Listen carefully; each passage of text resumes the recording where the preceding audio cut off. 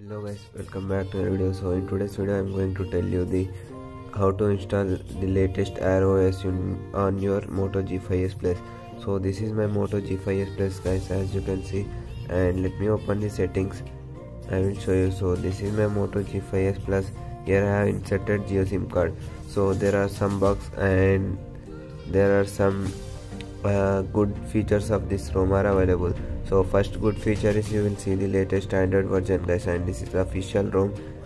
So you will find here Android 11, which is latest one. Till my OnePlus Nord haven't received Android 11 officially, but it received officially.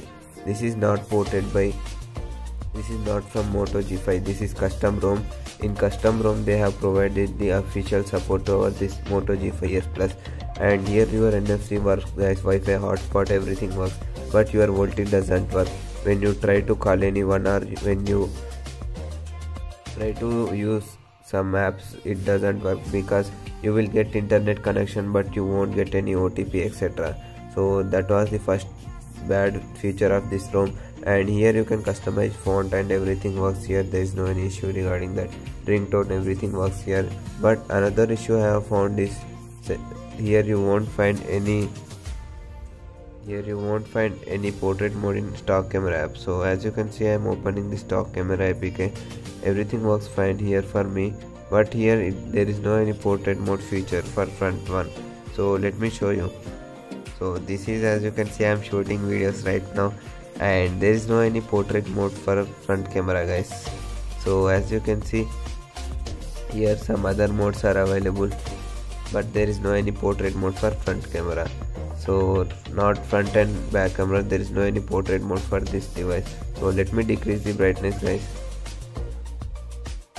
and I think this is adaptive brightness is turned on. Sorry for that. And here there are a lot of features available like every custom ROM. In almost every custom ROM you will find these features like battery saver, hotspot, dark theme works here. There is no any issue regarding this. As you can see, it is a little bit beautiful, and here you can turn on nav bar etc. from here. These all are the pre-installed apps. I haven't installed any one of them, so you can't uninstall them because this is pre-installed, and I will provide the link of this ROM in description. If you want, you can download from there and you can install guys. And there may noise in background, sorry for that. Here your fingerprint, everything will work. There is no any issue regarding fingerprint. And here you can enable the hardware buttons and gesture button. So let me disable the dark mode guys. I don't like dark mode. It saves battery, but I don't like dark mode. So here, as you can see, power menu, actions etc. Here everything is available here, and you can wake your device with volume buttons here. And here you will find some gesture settings like status bar gestures etc. power menu gestures.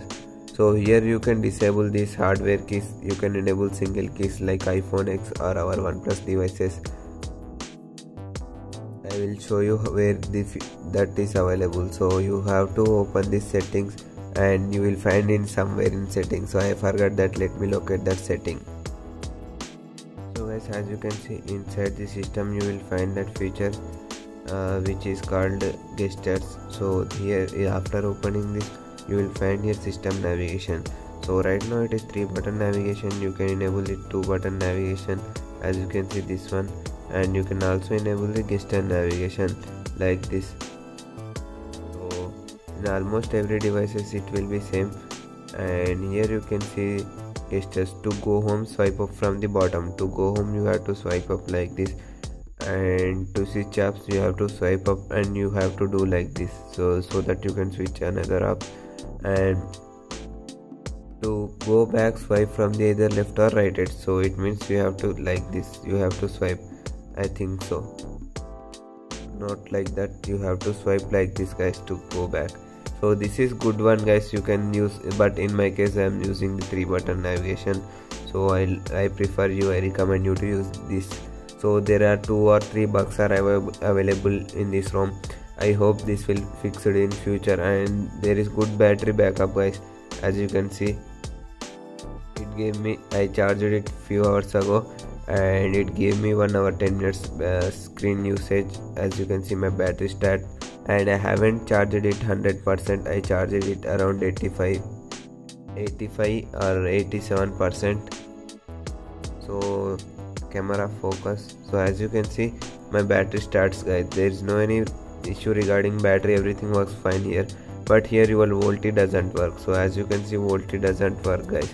VoLTE is broken, except that VoLTE and camera, here everything works fine. There is no any issue regarding this. FM radio is also working, and video call won't work because your SIM doesn't support VoLTE.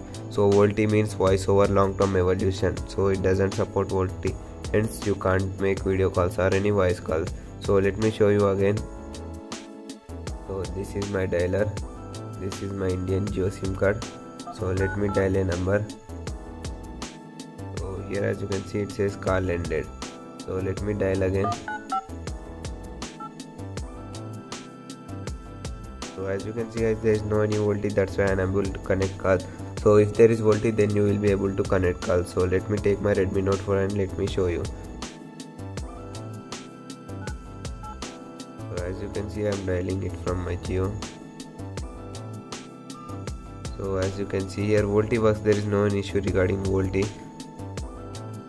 And in this device it doesn't work. So here you will be able to see VoLTE icon, but here you won't be able to see the LTE icon.